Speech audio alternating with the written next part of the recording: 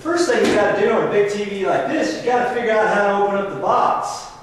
Now don't laugh too much, because when I first tried to open up this box, you know, I had it facing up like this, and I opened up the top.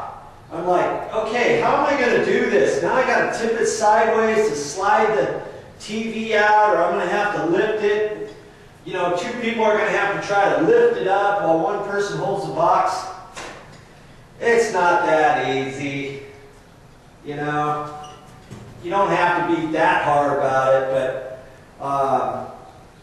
what I found, most boxes like this, once you take the straps off, you just lift it up, and this whole area is separate from the bottom.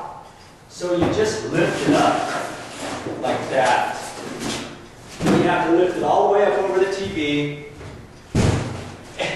and your TV is just going to be balanced right there, down on the bottom. So that's how you're going to open up your box.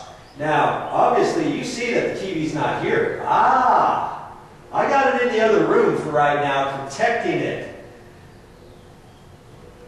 Okay, so I'm just showing you right now how to open up this box. So lift it up from the bottom and lift it all the way off. That's the first trick.